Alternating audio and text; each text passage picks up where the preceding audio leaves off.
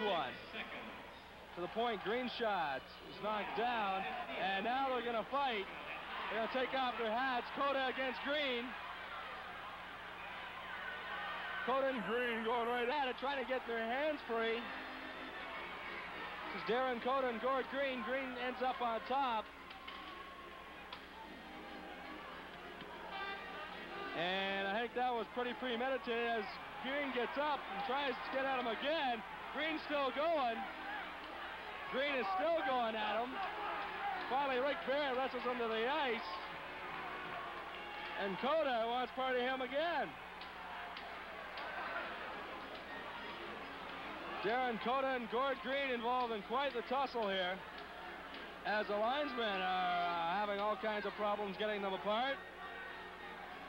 And they're waltzing at center ice. Finally, Darren Cota looks up at the clock and sees there's 10:34 left in the hockey game. That'll probably be it for both those gentlemen.